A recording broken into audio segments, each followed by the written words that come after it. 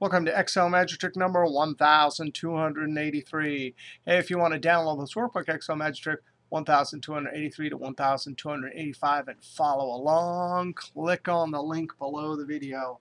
Hey, in this video, we want to talk about the brand new MINIFS and MAXIFS functions. Now, you have to have Excel 2016 for Office 365. Now, the Office 365 just means they're going to give us updates regularly. And the MINIFS, MAXIFS just came in the February update. Now, if you need to figure out how to get the right version, you can watch this video here. Not only that, but MINIFS and MAXIFS, I have a bunch of cool things I want to show you in this video. And actually, yesterday, I spent 6.5 hours shooting and editing the video, and I couldn't fit it all together in a comprehensive way. So I actually broke it all apart. In this video, we're just going to look at MINIFS and MAXIFS.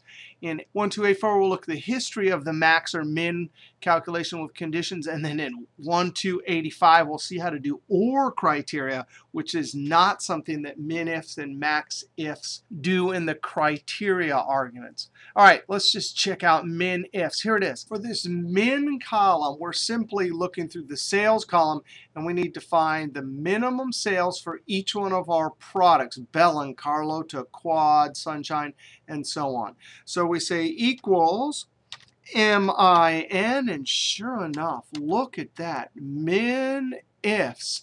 Now, in earlier versions, we had some if and some ifs with an S, but that was for backwards compatibility. Going forward, we do not need a MINIF and MINIFS with an S, because the S version of this function can do one or more conditions. All right, the min range is simply the values we're looking through to find the minimum value. Control Shift down arrow, and then F4 to lock it, because I'm copying this formula down. That's the min range. Comma to get to the next argument. Now it says criteria range, and then over here it says criteria.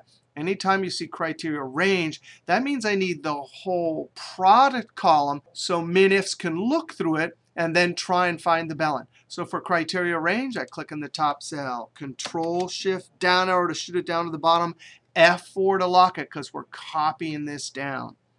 Comma. Criteria simply means the criteria to go through and hunt through this column. So now it's hunting through and it's getting false, false, false, false, false. It's not until it gets right here that it sees the first true. It found a match, and now it can take that number. It continues down. It found another true, so it gets another number. Those numbers will be dumped into min, only the ones for Bell, and then it will find the minimum. Close parentheses. Control Enter. There it is. There's the minimum value from the sales column for our Bell product.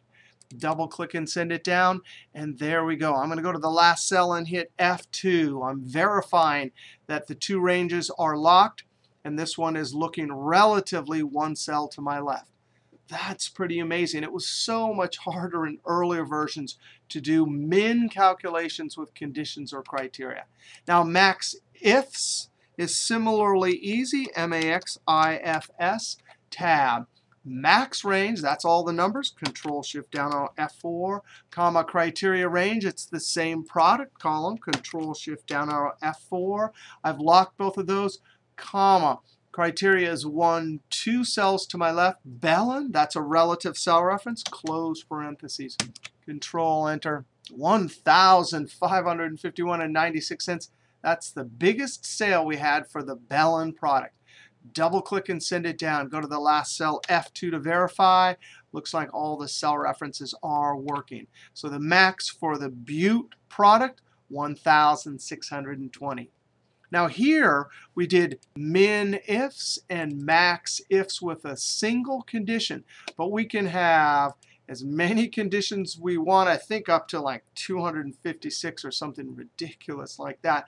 I've never seen any formula with maybe more than 10 or something like that. But here we have two conditions for this min calculation. I need to look through the sales rep column and find Sue. Then I need to look through the products column and find Quad. Only when I find a Sue and a Quad am I allowed to pick out the number from this column and use it for my either min or max calculation. Now I'm looking through here. I'm going to scroll down here.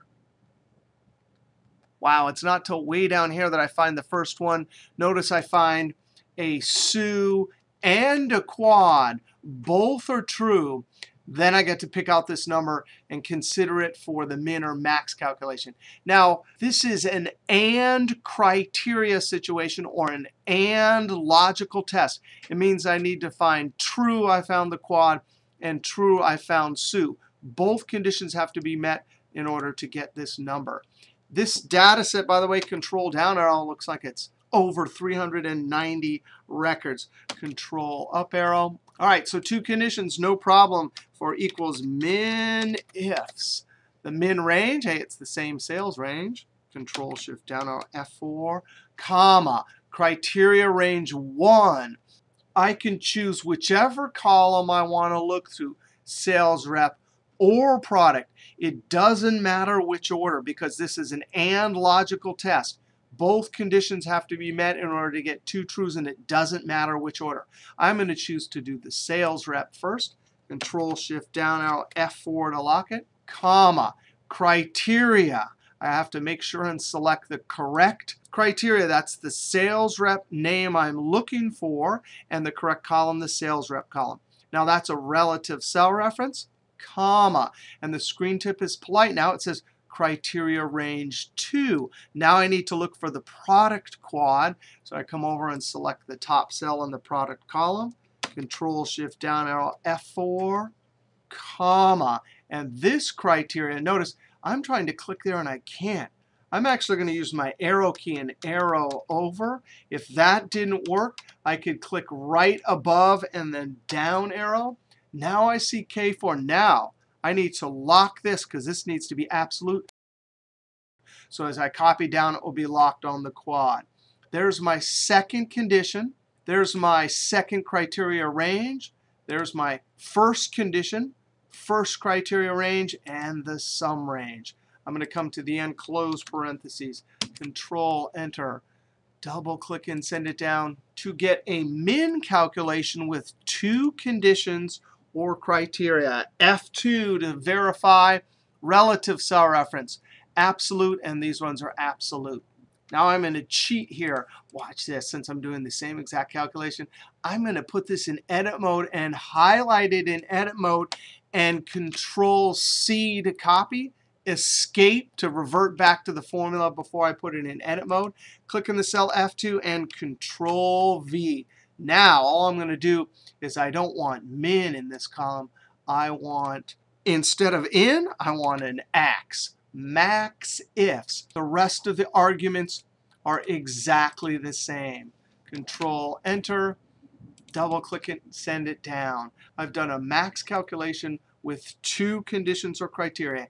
F2 to verify. Sure enough, it's all in the correct place. All right, so in this video, we saw how to use the amazing MAXIFS and MINIFS to do min and max calculations with one or more conditions. Now, in our next video, we'll see what to do if you don't have 2016, and we'll actually see a little history lesson of all the different ways we did this calculation before we had these awesome new functions. All right, we'll see you next video.